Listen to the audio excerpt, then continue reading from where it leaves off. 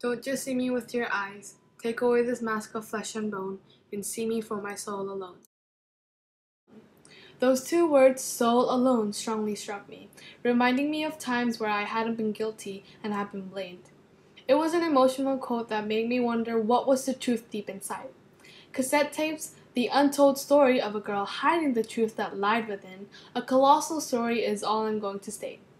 Yes, this seems like a typical dramatic school related, be good to your friends moral book, but see me for my soul alone. What made her so desperate for people to recognize her shedding tears of help? Books generally have a happy ending, but this begins with the main character dying, and of all possible ways a human could die, she chose suicide, and there is one conclusive incident that motivated her to make a choice. Would you still call this typical teen fiction? 13 Reasons Why by Jay Asher.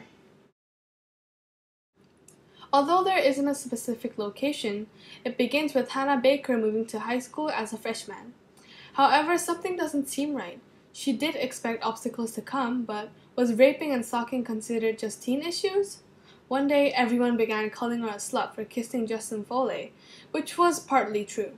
An unwritten rule began to spread. No one was to speak or to listen to Hannah anymore. How disastrous had the rumors become degenerated? Not soon after, she committed suicide, leaving 13 cassette tapes behind, each representing a reason of the incident which got sent to all 13 people, including Clay Jensen. However, during the mess, Clay was the one that comforted her and loved her with all his heart. So why would she send the tape to him? What had she kept inside her this whole time? Read the book to find out. All of the above are evidence of the two themes, power and care. Hannah Baker is not, and never was a slut. Which begs the question, what have you heard? This once again notifies us the power of the butterfly effect, how minor things can lead something you possibly cannot shaft anymore. In this case, rumors. One being added to one, the other being added to another, and eventually taking an innocent life.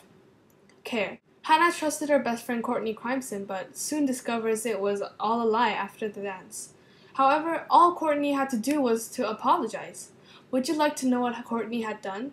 Read the book to learn more. Can you remember the three sentences? They eventually make up one. You can't stop the future, you can't rewind the past. The only way to know the secret is to press play. Which leads to a moral. Think before you act. And if you are regretting, make a change. Have you gained any clue of what that one event was that made Hannah choose an extreme decision? You will find out. If you are thirsty for a strong feeling of sympathy, if suspense and thrill is what makes you activate, then 13 Reasons Why is your key. Go now!